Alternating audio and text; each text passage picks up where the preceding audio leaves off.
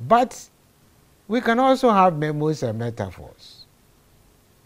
These are information that we generate from our everyday work and everyday thinking. Therefore, when we talk a memo, all that we are talking about is our write-up of the ideas about the codes and their relationships, how they strike the analyst with coding. So it's a coding that generates the teams, and the teams that provide us with the memos. And as we go through the memo means you are now writing the issues as they present themselves from the teams. And so memos are ideas that are recorded as they happen in the data analysis. And so it gives us the space and place for making comparisons between the data and the codes, and the codes and the data, the categories, as well as any other concepts that has been generated. And so it is important that we discover these ideas and work for them. They may have several functions. One of them is that it helps us to map the research activities. This means that we are able to record the decisions as we move from one to the other, or try to establish the facts, and these facts will guide us as we go through the processes of conceptualization through completion. Another thing is that we are also extracting meaning from the data, and as we extract the meaning, we are asking ourselves a series of questions about what the data actually means. Now, as we memo, then we are looking at interpretations when we are examining the data. And also, what are the differences and similarities that we are identifying? Are there relationships that are existing that we can explore or we have explored? And can we produce a hypothesis out of what we are analyzing? Then at the same time, as qualitative researchers, we are trying to acknowledge and demonstrate the logical procedures that the data has brought to us. And so we are trying to move from concrete to the actual. And so as we look for things that we can't understand in the data that we have generated from the transcript, we gradually move into what actually exists and the facts. And so it is always necessary to maintain a momentum of what actually we have to do from time to time, and to see whether there are variations in the things that we produce as we analyze the data. These are some of the things that you must be thinking about also when you are looking at memoing. The first is open communication. So the researcher or the person dealing with quantitative research has to work with several stakeholders in any given study, so that at least you can understand how different people and different personalities tend to understand the data. And also it helps you to also have a consistency and also look at the interconnectedness that exists within the data in terms of both the size and structure of the team that you have put together. So at this point, let us look at the form and structure of memos in a brief. The first is that As you write the memos, you stop and analyze your ideas about the course from time to time. It is also a means of helping you to get new issues that at the initial stages you may not have noticed. Then it also helps you to put your study in a technical and methodological format. Sometimes you have to also do the memos as early as possible. And when you write the memos early, it helps you to explore and fill out qualification codes, ask more questions, set out what actually is within the interview, and also find out what people are doing and what is happening to the data.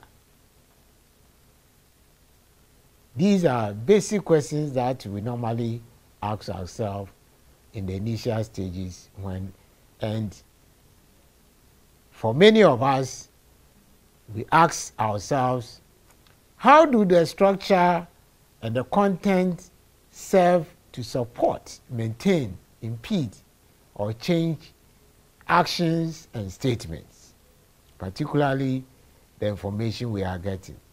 Then we look at the connections they make and which ones we need to check seriously in order to form part of our analysis. There are also what we term as advanced memos. And advanced memos tell what the topics looks and feels like from various vantage points. And at the same time, they help us to describe our categories as they emerge and changes with the data. As a way of understanding our analysis, advanced memos also help us to identify the beliefs and assumptions that support the information that we've received from the field, particularly our themes. And so when we consider advanced memos, advanced memos are means to trace and help us to categorize the data that has not been easily identified within the topic we are discussing.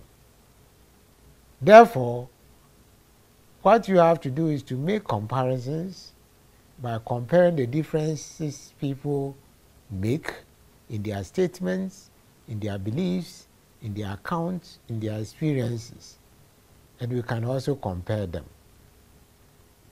These are important because, as we always say, when writing memos, it is a means of encouraging us as a means to dig deep into implicit and unstated and condensed meanings. Then at the same time, it is also a means of helping us to analyze the data to the benefit of our general information and also where to put more weight than others. And so sometimes you see that when data is analyzed, some part of the data has more information than other places. Therefore, where you have to highlight in terms of more information, memos are the tools that can help you to do so. Writing memos is a difficult task. Therefore, in memos, we have to have two major types, clustering and free writing, as you write. Clustering is just a form of shorthand free writing that you have to do, and this helps you to write freely the things that you want to look out for, and from time to time gives you a preliminary sketch of what you intend to write meaningfully. There are about 4 major means of writing memos. The first is that you start with the main topic or idea at the center of the information. Then you work quickly, then you move out from the nucleus into smaller subclusters. Then you keep all related materials in the same subcluster. Then you keep branching out until you have exhausted your knowledge. And as a means of understanding what you have written, you use clustering to play with your material. Now, free writing also involves using your free means of understanding what is being done by writing without stopping. And also you edit as you go along, so that ideas that are generated can be noted. You can work out your grammar, the way you think about the information without rushing. Then free writing means simply that it means at least you write 10 minutes without stopping. So it's a means of trying to put things in order in a very fast and concrete way. So it helps you to compose fresh material. It is also a means of unlearn past habits and write in a natural way. It also gives you ideas as quickly as possible. It is a means of doing the thing yourself and also knowing which areas have been done wrongly and which areas have been done rightly. Now, as you prepare yourself for free writing, you write as though you are talking to yourself. And so this helps you to know and understand the issues properly.